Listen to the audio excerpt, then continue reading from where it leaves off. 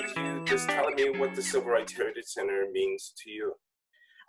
For me, the Heritage Center was an opportunity to identify what had taken place in the South Bend community during those years when civil rights was such a hot topic and there was so much activity going on. And we start Freedom Summer and we go and we meet these extraordinary people and we go to the places that they did extraordinary work. Came back and had the opportunity to sit down with Amy Selner and David Healey and Dr. Lehman over lunch one day.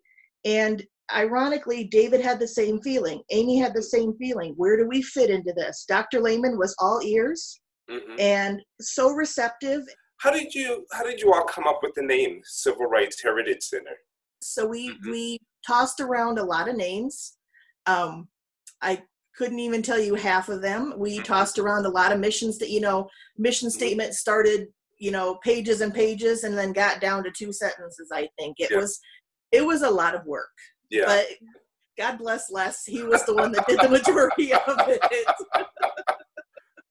With age comes wisdom, right? That's what they tell me. Yeah.